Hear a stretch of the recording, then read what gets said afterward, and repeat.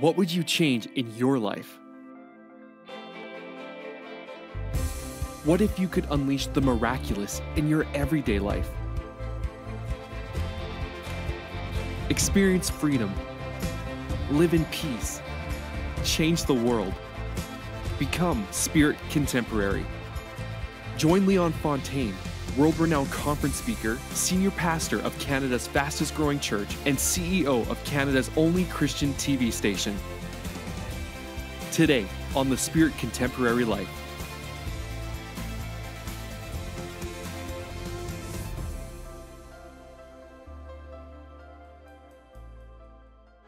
Wherever you worry, faith is not at work. Wherever you are anxious, faith is not at work. In John 10:10, it says that Jesus came to give us life and life more abundantly. So why is there such a disconnect between this biblical promise and how most Christians live today? Why have so many believers become spiritually weak and ineffective at sharing Jesus' message of love? The Spirit Contemporary Life is the answer. It's being led by Holy Spirit, but in a contemporary way. It's being Jesus and demonstrating His love in ways people can understand and appreciate. Spirit Contemporary is unique for everyone. It never compromises the truth, and it never makes others feel uncomfortable. It's freeing yourself from religious constraints and walking freely in God's amazing grace for His purpose. The Spirit Contemporary Life is absolutely crucial if the global church and her people are going to change the world.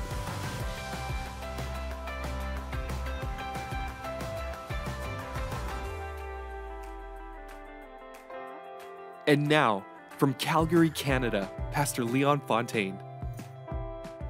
There is a faith that is available to everybody here who has given their life to Jesus Christ. And this faith is for you to apply it to the mountains and the circumstances in your life. And if you do, and you learn to deal with this thing called doubt. Now, doubt's not a demon, it's not a devil.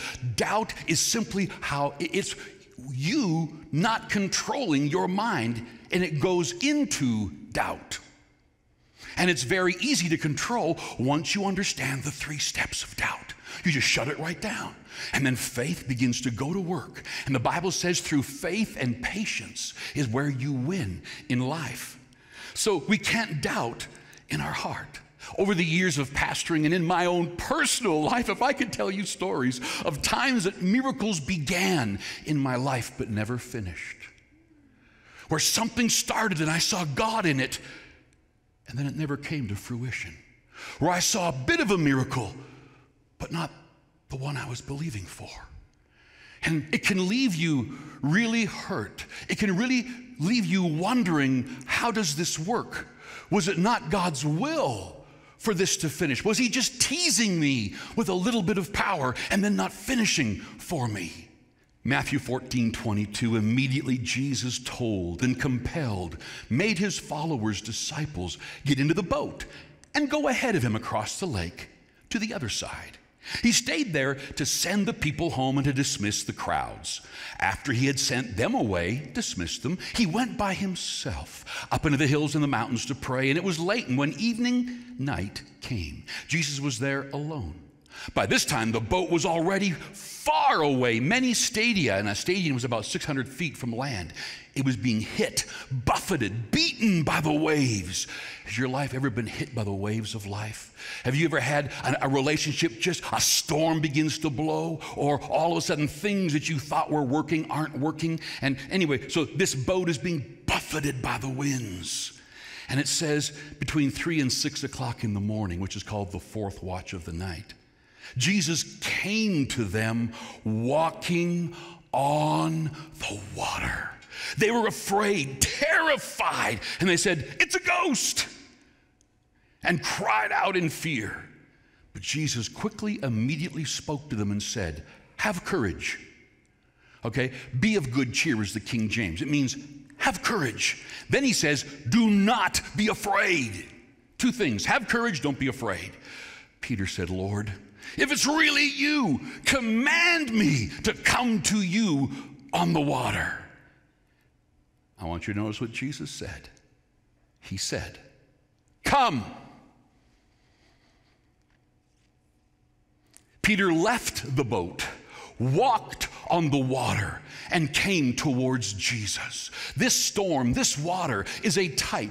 This story is being told not so we can all wow by Peter, but so that we will know how to deal with the storms in our lives. We will know how to deal with the wind, the waves, the buffeting surf, or not the surf, but the spray, all that's going on, walking on top of your circumstances. So it says that Peter left the boat, walked on the water to and came towards Jesus. But when Peter saw the wind, when Peter saw the wind, when Peter saw the wind, when Peter saw the wind, he became afraid, terrified, and he began to sink. He shouted, "Lord, save me!" And immediately Jesus reached out his hand and caught him, took hold of Peter, and said, "Your faith is small." Well, the Bible says we all have the same measure, so why is he calling him with small faith? What little faith you have, you of little faith. Why did you, look at the word, doubt? Jesus quickly, being the Son of God, knowing that God the Father creates by faith. Jesus did his miracles by faith, and he understands faith so well that he could tell, why did you doubt? He didn't say, why did you become afraid? He said, why did you doubt? And he gives us the very first thing, not the first, but he gives us a real look at how doubt begins to control the miracles, the things we're trying to win in life. And it stops the supernatural power of God and leaves us, like everybody else, having to deal with our own strength, our own thinking, our own emotions, our own abilities, when Jesus died to give us his power, his strength, his mind, his emotions. Why isn't it happening? I was talking with a person, just one of the guys recently, and he said, someone asked me this question. I'm learning God's word, but I want to know Jesus. How do I get to know Jesus and not just the word? So we were chatting about it, and when it comes right down to it, you cannot separate Jesus from the word of God. The Bible says in John chapter 1 that in the beginning was the Word, and the Word was with God before the world was even created. In the beginning was the Word was with God, and the Word was God. And it goes on for an entire number of verses showing us that Jesus is the Word, or that Jesus is the revelation of God.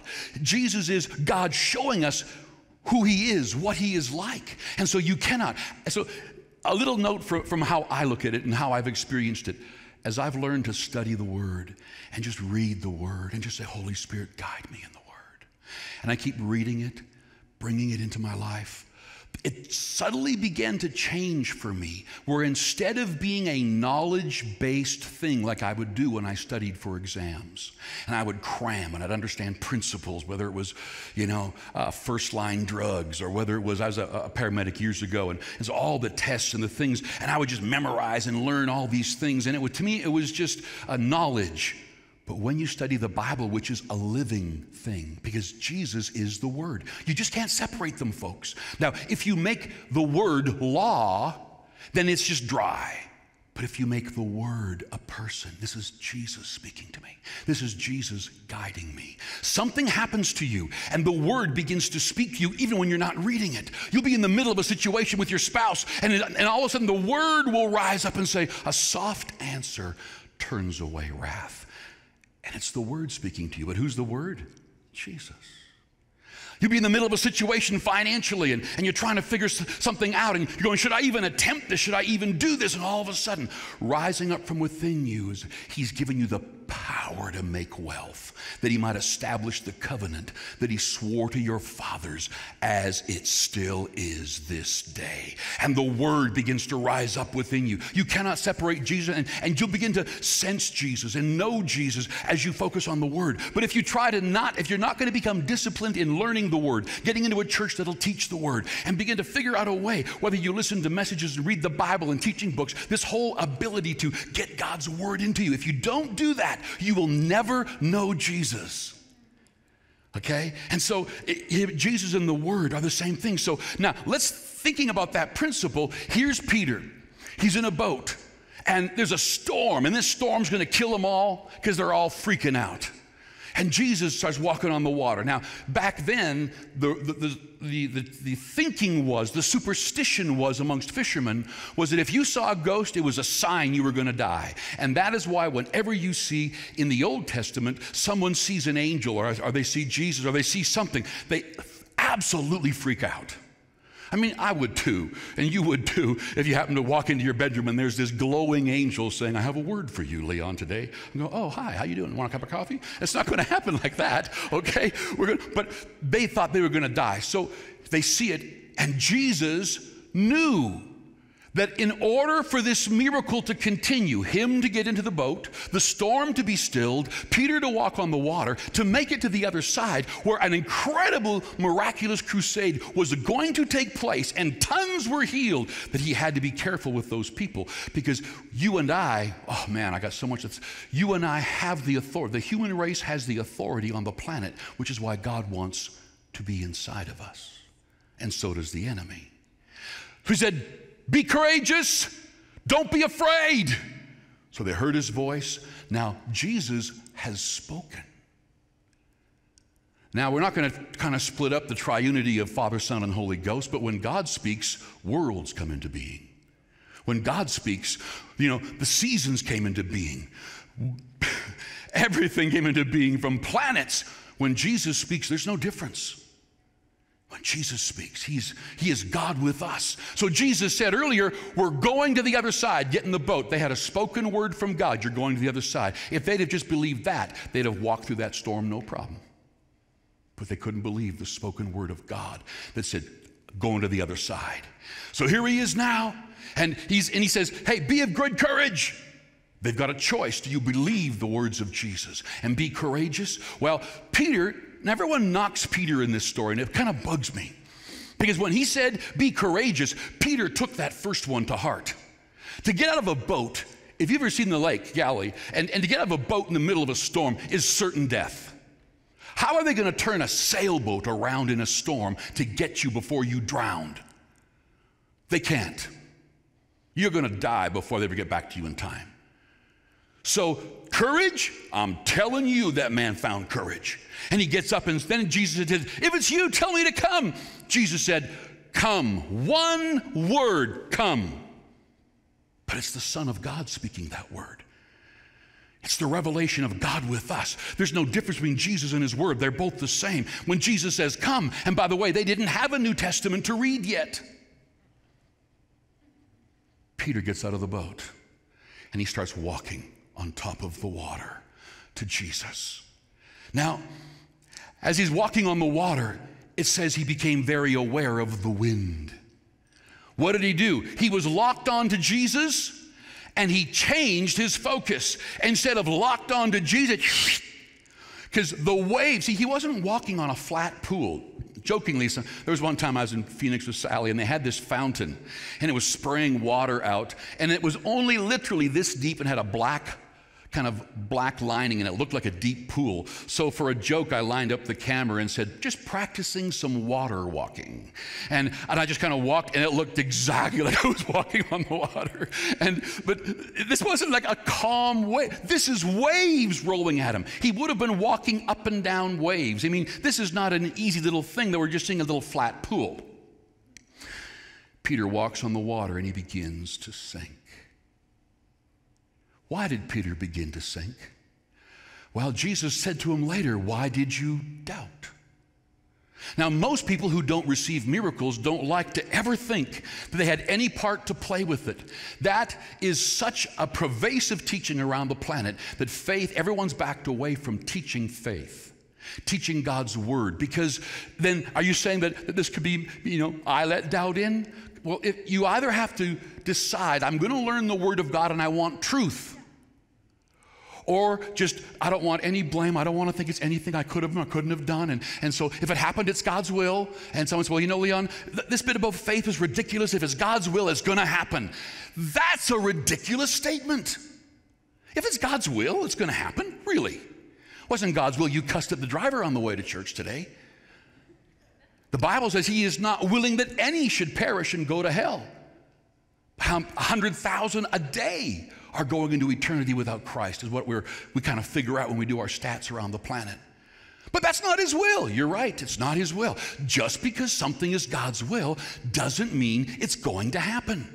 There needs to be a human being in agreement with God, and that is where we have faith, believing, and then God and man work together, and something miraculous takes place. So here's Peter walking on top of his circumstances, seeing a miracle. He's walking on the water. It's like you and I walking on and seeing sickness change, seeing our relationships change, seeing the things that the banker said it's impossible changing, and money's beginning. Whatever your storm is, whatever your circumstances are, we always say, well, under the circumstances, I guess I won't make it tonight. Well, why are you under the circumstances when you're to be walking on top of the circumstances, on top of the storm? Peter's walking on the water, and he begins to sink. Have you been in the middle of a situation where you started to get a miracle? I have, lots of times. That's what made me dive into the Word.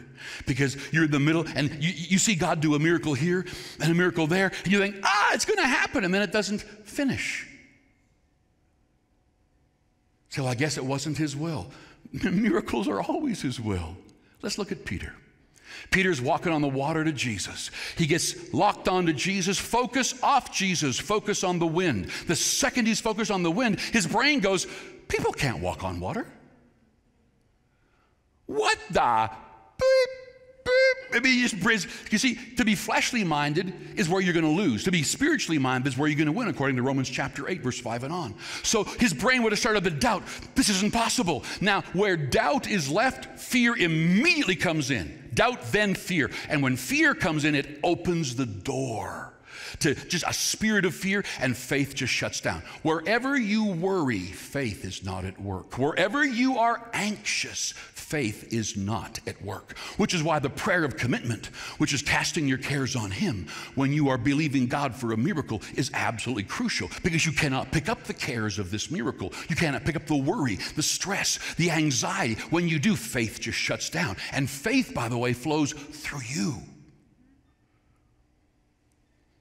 Peter is sinking. He's done something wrong. He's got his eyes off of Jesus. And then doubt comes in. And then as soon as doubt comes in, fear comes in. And when fear comes in, we all know what that feels like. There's lots of different ways to say fear. It could be terror. It could be anxiety. It could be worry. It could be stress. Whatever word you want to give it. But he begins to sink. As he begins to sink, he could have gone, what kind of a friend are you? You said, come, I came, and I'm sinking here. Blub, blub, blub, gone. He could have gotten mad. Oh, thanks a lot. Tell me to come, and here I am in the middle of this storm with you, and do you think you can help me? Oh, no. Blub, blub, blub, blub, die. But I want you to notice what Peter did. He asked, he wanted a word from God. He wouldn't move till he had a word from Jesus. Then when he's in the middle of the miracle and he is sinking, he immediately reached out to Jesus, and Jesus is the Word. You see, when you're going through things and it's not going the way you want, the way that we get off base is that we begin to focus on the problems, the pain. And the pain can be a relationship pain that almost toasts you. It can be a physical pain that's got growths or cancers or something is going on. Or it can be a financial pain that everything you've worked for is about to go. You're sinking in debt. You're sinking into divorce. You're sinking into sickness. You're going to die. Whatever this storm is, and you're sinking. It's not a good feeling when you're under the water. I've almost drowned, like probably many of you have, and it's an awful feeling when that water starts filling up your throat, and you go, anybody help me? Jesus reached out and grabbed him by the hand. He didn't throw him over his shoulder and drag him to the boat. Doesn't even say that. It says they went to the boat, which means you put him back on his feet on the water, and they walked back to the boat. What are you in the middle of right now? What are you believing God for? If things aren't happening the way you want, you need to make a decision that doubt is something only you can control. Doubt is not demonically controlled, although I know he will always try to shoot doubts. It is your focus. So those 3 words I'll give you, and you can study this for yourself as you continue this week, is that when you get your eyes, your focus on your symptoms, your circumstances, your storm, it creates doubt. Where doubt is not immediately dealt with, it opens the door to fear. Where there is fear, Job 3:25 says, what I fear befalls me, and what I dread comes upon me. So fear is worry, anxiety. If you're sitting here and you've been praying for something, but you worry about it, your faith, there's no faith in that prayer. It's just a bunch of words, and words are containers. And so don't be like so many of us have done. I know I have. We're in the midst of something. I got my eyes on Jesus initially, and the miracle began to happen. Then I started to doubt. Then I got over in my head. Then fear began to come in. And as I'm failing, I just stayed in the financial realm, doing everything I could to fix this problem. I didn't go back to the Word. I didn't go back to Jesus. Or I'm believing God for a miracle in my body, and I started getting a miracle, and then I began to doubt because symptoms came up, or I got a bad MRI, or got a bad test, and all of a sudden I begin to doubt, and then fear comes in. Now I'm just going to do everything in my power. And I work with doctors. I have no problem with surgery and medicine. They all work together with faith, unless you believe they're going to stop you. And then I never got back to my eyes on Jesus. I never got back to my eyes in God's Word. Faith cometh by hearing, and hearing by the Word of God. And I want to challenge you today. If you stay out of God's Word, bad English, good point, but you're screwed. Because you can't get faith any other way. I can encourage you with stories, but it's when I teach you the Word that faith comes. This faith comes from where? It's in your spirit, but it's now coming from within you as you renew your mind and make your body a living sacrifice. There's somebody here right now that thinks they have emotional problems. You don't have emotional problems. You got thinking problems. Emotions always follow your thinking. So I'm a fearful person. No, you're a wrong thinking person. Leon, I'm a nervous person. No, you are a wrong thinking person. Leon, I've got emotional disturbances. No, you've got thinking disturbances. Because wherever you can renew your mind with God's Word, Romans chapter 12, it says that's when you prove what is that good and acceptable and perfect will of God. And that word perfect means that mature. So you want good and acceptable emotions and living, then it's the Word that must renew your mind. Emotions are not initiators, they are reactors. Emotions never initiate anything. Emotions always react to the thinking, either conscious or subconscious. Therefore, the Word changes relationships, changes what we're doing. And if every area of our life, and my challenge to you today is stop blaming the devil, stop blaming God, and recognize there's one word that we find in the New Testament called doubt. And the only way to deal with it is just get more of Jesus, and it just begins to go out. Well, how do you know it's going? Add some fire to ice, and do you really wonder if it goes? No, it's going to go. Stay in God's Word. Watch what He'll do in your life.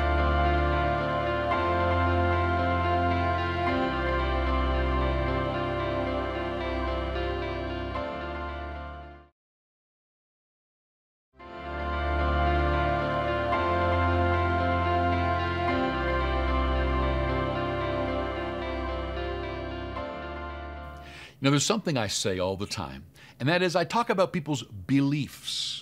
And I'll go as far as saying belief systems. In other words, you have habitual thinking. Now, this can really hurt you or can really help you. I know people who habitually think about how they don't fit in, how they're not good enough, how they'll never get what they really want, don't dream too big, don't think too high, that they habitually think that way.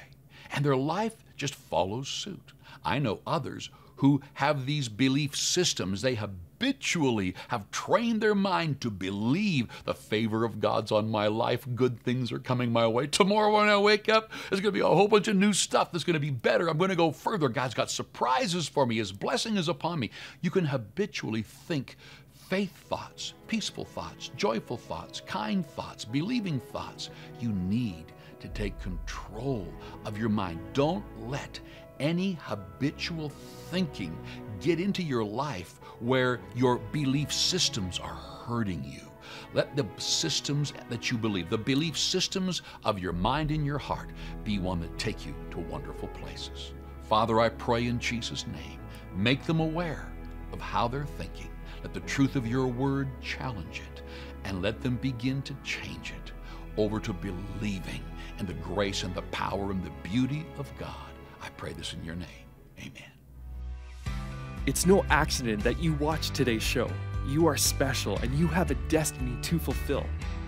Our media ministry reaches some of the darkest corners of the world, and your support is what makes this possible week after week. You are vital. You can change a life. Act today.